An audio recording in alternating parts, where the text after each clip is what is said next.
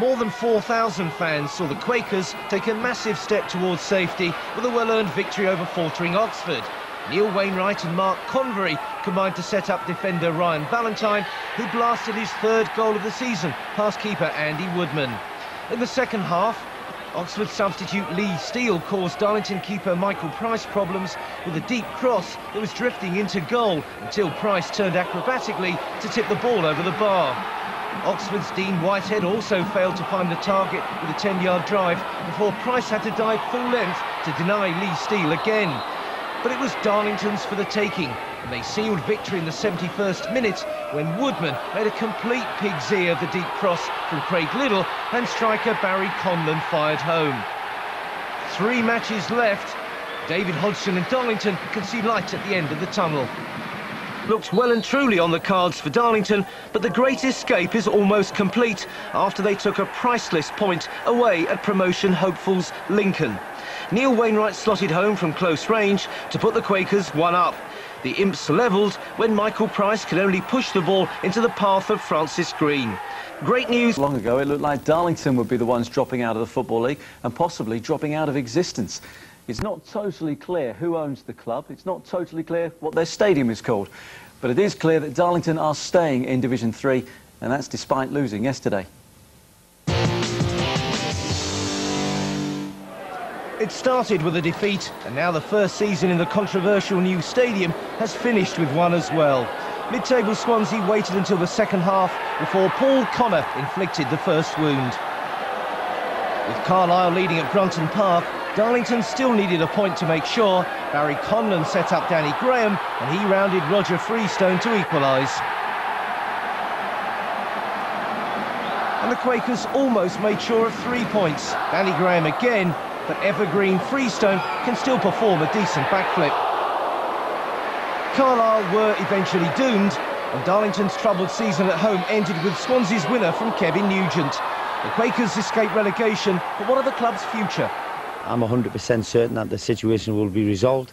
This football club will have a future. Next year it will be here. A lot of the players who are at the club will be here and some won't be here. We have to build a team that will eventually one day bring sufficient people in to fill these seats on. I don't think we'll ever get 25,000. But we've got to start finding a team that's going to win week in, week out, week in, week out, and gain 10,000 fans in here. 10,000 here would be a good atmosphere. At the moment we've got 5. Why have we got 5? Because we're in the bottom half of the table. Darlington ended their traumatic Division 3 campaign on a winning note at Scunthorpe. Barry Conlon's glancing header. Will that be his final goal for the Quakers? The sport now, and finally some good news for Darlington, Simon. Yeah? Yes, Mike, fingers crossed, it looks like the Quakers will survive. Former chairman and major creditor George Reynolds announced over the weekend that he'd come to an undisclosed settlement with Darlington's new owners.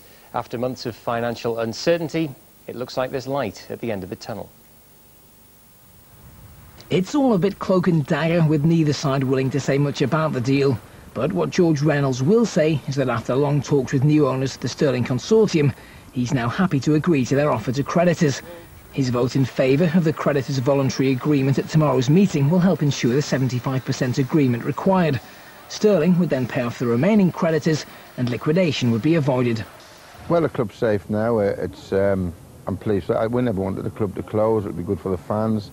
I don't know how well they'll do. I hope they do. I pray to God everything works out well for them. I don't think anybody could have done any more than what I've done. I paid off £5.2 million of the debt, and I've built a magnificent stadium, the best stadium in the world for a third division club.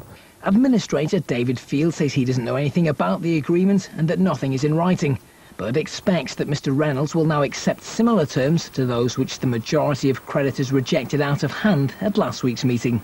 The approval should be given at tomorrow's meeting. It's not to say that people won't be happy with it, and it's not to say that creditors won't vote against it. As long as we get 75% in favour, it will be approved, but any of the creditors that are not happy with it can still appeal.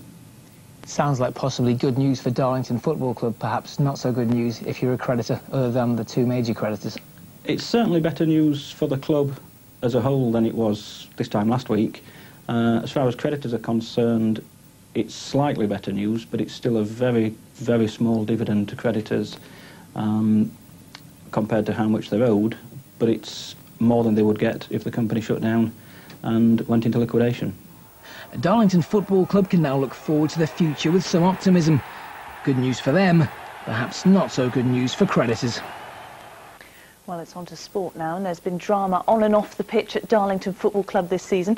Jeff Brown was at the club this morning. How did it go, Jeff? Well, as well as it can do when a lot of people lose a lot of money, Laura, yes. The club's creditors are understood to have received less than a penny in the pound. But the man who was owed the most, former chairman George Reynolds, did reach an agreement which allowed the Stirling consortium to take over. So Darlington are saved, and what's been a colourful chapter in the history of North East football has come to an end. 5 years ago this month, he took over the club, took on their debts, took them to Wembley and nearly into oblivion. So is George glad he's finally rid of football? If ever they'll shut the end that laid the golden egg, I think they've done that.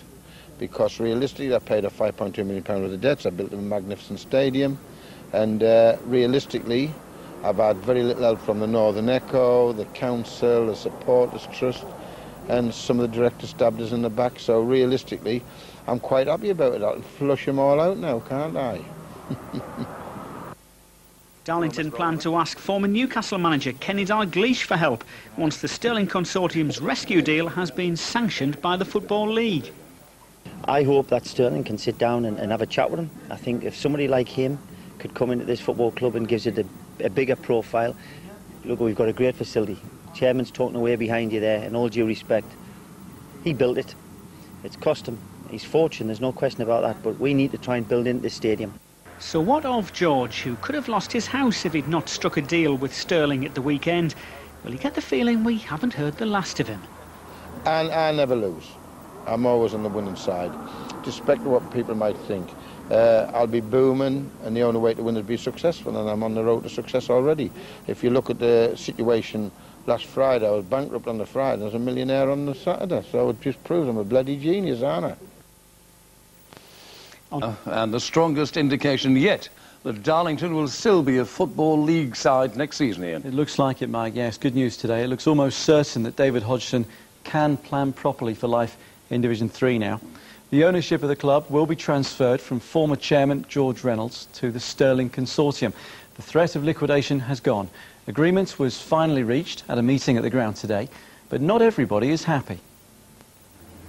George Reynolds emerged from the stadium he built today with the news fans were waiting for. He'd reached an agreement with the new owners, the Stirling Consortium, and the company voluntary arrangement had been passed, meaning Darlington Football Club will survive. We've came out of this very, very badly in respect is we've lost about everything. We've lost a stadium, we've lost the land down at Feethams, we've lost an awful lot. And the position is we have got to recoup that money somewhere, and the only hope we can recoup that is from certain individuals, and that's what we intend to do. The new owners and the former chairman agreed to keep the terms of their agreement confidential, although the administrator did concede that the offer to creditors was a long way off the amounts originally invested. It's fair to say that there were some creditors not happy with the situation, and it's fair to say that if I was one of those creditors, I would probably agree with them. The dividend, as far as the voluntary arrangement is concerned, is less than 1 pence in the pound. It's subject to how much the claims are submitted for, but on paper it will be around 1 pence in the pound, maybe less. On the field, David Hodgson can now look forward to the new season with optimism, but not everybody will be happy. The decision to approve the agreement was far from unanimous, and creditors will undoubtedly lose out. So, football will continue here. This whole affair is certain to leave a bitter taste in many mouths, but Darlington Football Club is safe for now. Andy Kerr, North East Tonight, at the former Reynolds Arena.